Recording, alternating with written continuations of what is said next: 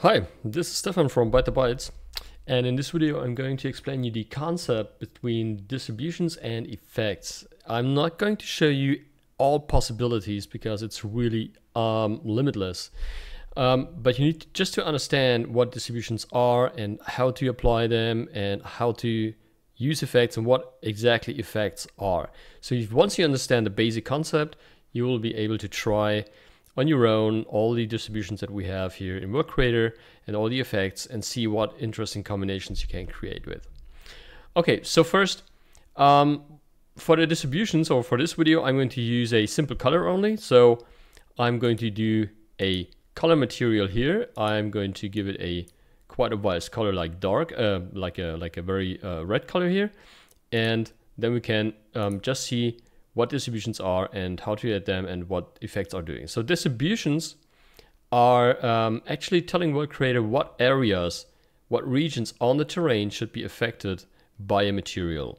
So there's a plus icon here between distributions, and there you have three types of distributions. You have noise distributions, you have layer distributions, and you have terrain distributions. Noise distributions offer here a bunch of simple noise functions that you can modify here with the noise settings.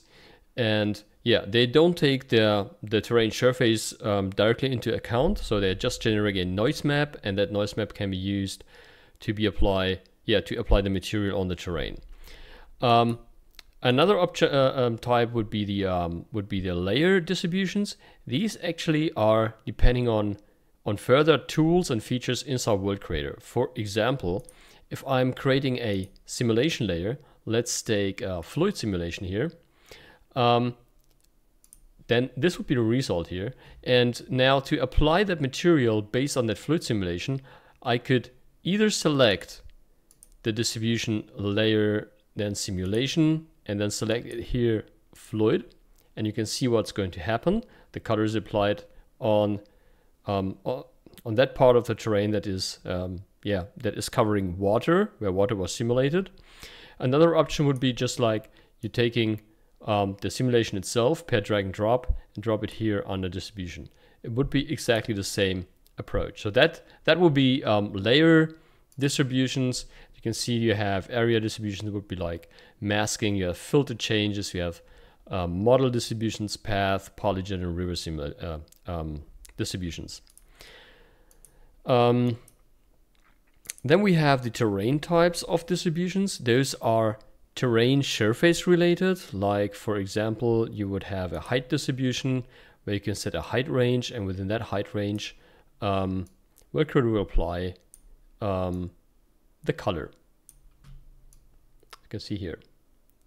Or for example, you have a slope distribution where you can adjust the slope values, and Work Creator is going to color everything that is within that range of the slope. Now, you can see here that there are quite a bunch of terrain surface distributions. So we have really nice ones in here.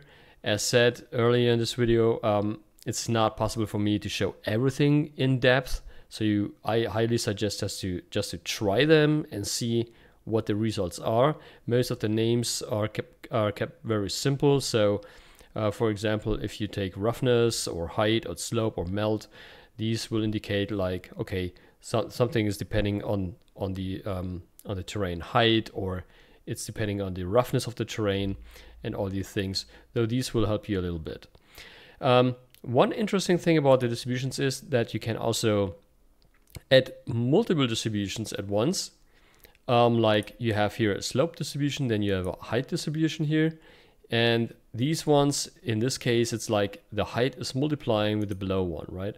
So if I'm going to use the height distribution here, I'm going to use a height value that is below that we'll see here, then you can see that it multiplies with the slope, what I'm changing here too. Okay, so this is one of these typical things you can do. You're not relied to only one distribution. You can add as many as you want. You can combine them with different operations like multiply, add, subtract, min, and max. You can even use a slope distribution within a height distribution. Then a multiplication would not be needed to use the multiply operation, because the slope, the results of the slope will be automatically multiplied with the height distribution here as well. Okay, so now regarding effects, let me quickly adjust a little bit here of some interesting settings. Let me quickly see here. Let's take that one here without blended borders. Now effects perform a specific manipulation based on what the distribution results. So for example, here I have applied a height distribution that only defines a specific height region on the terrain, and I can use effects to further manipulate that result. There are many effects in here, and for example, I would like to make that line here not non-uniform, so it should be like a little bit of noise added to the lower and the upper borders. So I could use a distortion effect based on the height, and with that I can control how the applied height is used depending on what kind of distortion things I add here. Another thing would be like I'm adding a edge effect, so I'm just getting the edges of it. I could do a edge distance here and edge strength and mask out based on the height what comes out here. And there are of course many further things, like I could use a flow distribution here. Let me just quickly disable the Strader effect so you can see the flows a little bit better here.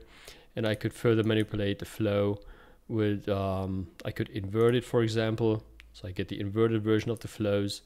And this is all done with these effects. I could also apply a small flow on that flow. It will wash off things a little bit further, and so on.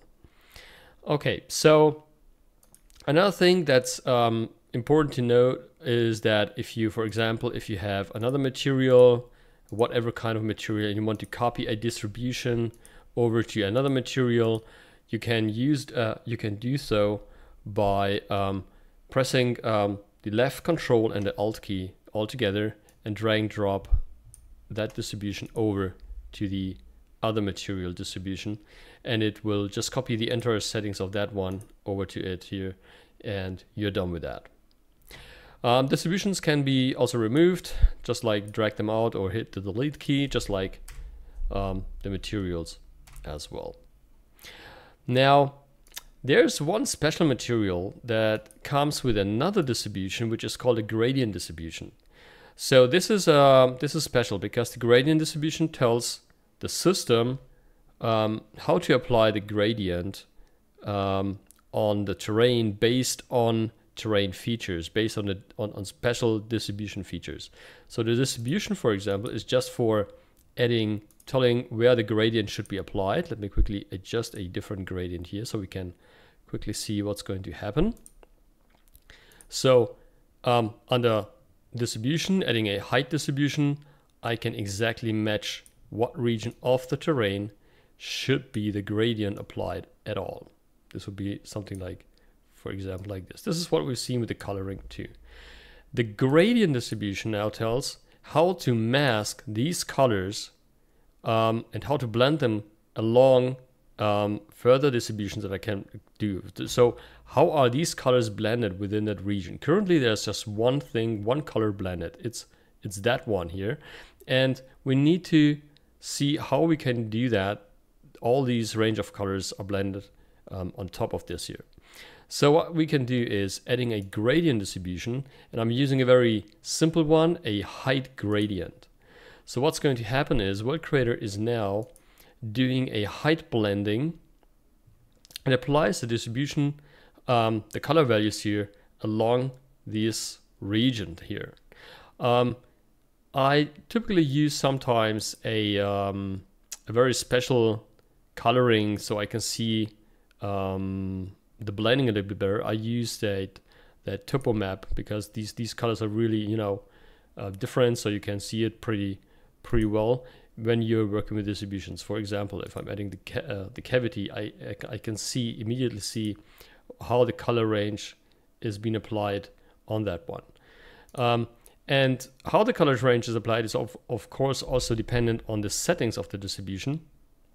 So if I'm reducing the strength here for the cavity, increasing the step size, you can already see what's happening. And yeah, choosing different colors here, different gradients, you get different results, of course. Very easy, very quickly, very fast. So you get exactly what you need, or how you can test things all around. Of course, the same things apply here too. So you could use a cavity, and you could add a flow on top. So it's now mixing things all together, creating these interesting results here.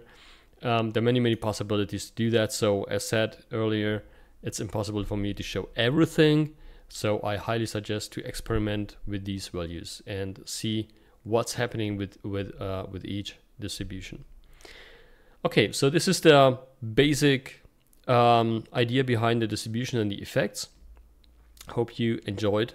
And yeah, we're gonna post more sample videos where we're going to create terrains from scratch, where you can see how distributions are used in a professional way, how we use the coloring and all that to color a full terrain entirely so it looks like a real terrain. Thanks for watching. Have a great day. Stay safe.